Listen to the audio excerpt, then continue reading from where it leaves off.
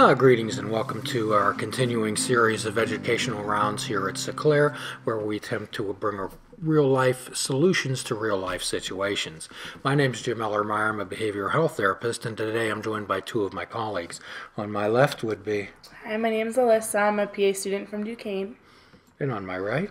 I'm Alec. I'm a PA student from Chatham. And at Sinclair, what we attempt to do is we treat people. We do not treat diagnoses. Would that be correct, Alec? Right. So what we do is we take a holistic view of an individual. And what would a holistic view? What would a holistic view encompass? Mind, body, spirit. Absolutely, for certain. So if we leave any one of those aspects out, are we really doing that person a service? No. Okay, so if you came in to see me and your issue was anxiety, I'm anxious all the time. When you came in, would you introduce yourself as anxiety? No, definitely not. No, your name's Alec, correct? So you're a human being who happens to have an issue. Is that correct? Yeah. Okay, so apparently you're Alyssa, a beautiful, pure spirit who maybe happens to have some issues in their life, all right? So quite often what we do, Alec, is when we have these strong emotions, when we have these strong thoughts, when we have these feelings, what's our natural tendency to do?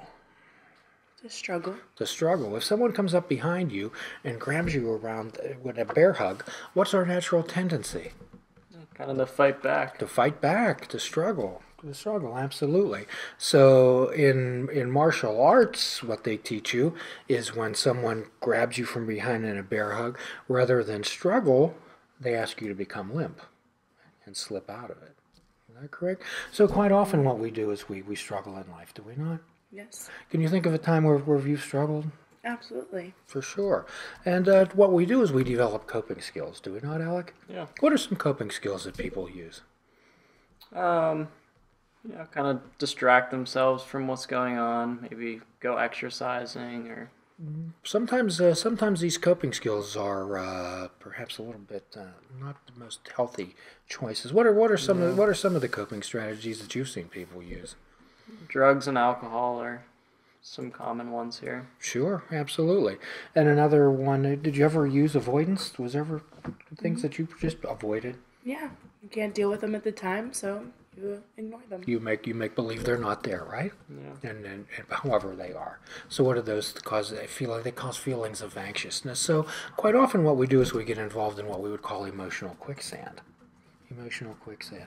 Have you ever seen a movie where people would get into quicksand? Mm-hmm. And when people get into quicksand, what do? They struggle. They struggle. They fight. They flay. Right? I used to, maybe perhaps I'm showing my age a little bit, but every Saturday morning they show Tarzan movies. Okay, Johnny Weissmuller, the whole thing, the black and white, and guaranteed someone would be in quicksand every single episode. Every single episode. So quite often we get caught in emotional quicksand in our lives. Have you ever felt that way, Alec? Yeah. Like there was no way out? Yeah. What do I do? Mm-hmm. All right. And quite often, and of course, someone told me that these were one of my favorite things that ever existed. Okay, so could you put them on? Absolutely. And what would these be called, Alec? Chinese finger traps. Chinese finger traps, right. So sometimes we get into a situation, correct? And when we struggle, what happens? Gets tighter and It gets tighter when we try to pull, when we try to fight our way out of it. Right. So one of the things that we practice here is acceptance. Okay. So quite often what people get into the trap of thinking what they are not rather than what they are. Okay. People spend most of their lives consumed with what am I not? What am I not? Rather than what am I? What am I? So when we begin to do that, our suggestion is that we cease fighting anyone or anything. How do you get out of a Chinese finger trap, Alyssa? You kind of just relax, maybe even push your fingers together a little bit, and then take one out at a time. So what that is what we do when we practice acceptance. Okay, here I am, I'm in this situation, and we need to be able to accurately describe and label the situation that we're in, the emotions and feelings that we do have. So when we do that, Alyssa, that gives them power. Mm-hmm. Would that be correct? So we take the power back from the emotions and the feelings. So when you have a friend, I'm sure that you've had a friend that's been caught in emotional quicksand or a Chinese finger trap of a situation. What would your suggestion for them to be now, Alec?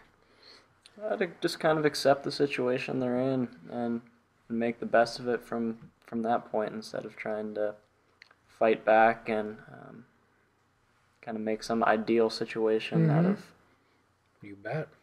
You bet. So what would be your recommendations to someone who, when you say to them, let's see struggling, well, there has to be some substance and weight behind that. You just don't say, hey, stop it and walk away. What would you suggest to them? What would be a way for them to cease struggling? Well, like you said, step back, observe the situation, label it, say what the facts are, and and maybe identify your emotion towards it, and then you're gonna have to deal with it. Oh, you can't just walk away from that, just from doing that. You have to deal with it, accept it, and then one thing at a time, do what you can do. One thing mindfully at a time. Absolutely. Very, very good. Very good. You've certainly been paying attention, Alyssa. So the idea, Alec, is that what we do is if you walk, the next time I really want you to do this is when someone gets excited, maybe your fiance, and once they get excited or whatever, have you ever would stop and ask somebody, where are you at? No, I've never done that.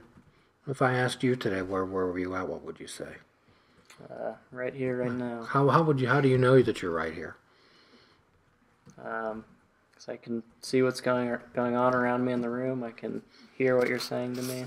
So you're participating in the moment. You can accurately label and describe everything that's in front of you. Right. So the suggestion would be to, when you begin to get overwhelmed, you stop. Say, where am I? Well, I'm right here. Well, how do I know I'm right here? How do I know I'm not time traveling into this trap of depression or anxiety? You describe everything that's in front of you. I mean, accurately describe what's going on, what you see, the colors, the textures, the sights, the sounds that's going on around there. And then if you would ask a friend, I'd like you to do this. Hey, what time is it? It's right now. How do you know it's right now? Because I have my senses and I can tell you what I see, what I hear, and what I feel. So quite often when we ask people what time is it, what do they do? They give you the literal time. They give you the Earth time, right? Okay, so we don't operate in Earth time. We operate in the now. Do we not? No. We try to. Sometimes we do time travel into the future, which causes certainly a lot of anxiety, worry, and fear. And we get snagged into the emotional quicksand. Then we get snagged into the trap. So my suggestion for everyone out there is to practice these things in safe situations. When you go into the grocery store, you stop, you ask yourself, where am I at? What time is it? What am I doing here? It seems silly. However, the more that this becomes a matter of routine, a norm for you, you're not looking for a parachute up in the airplane when the motors begin to sputter.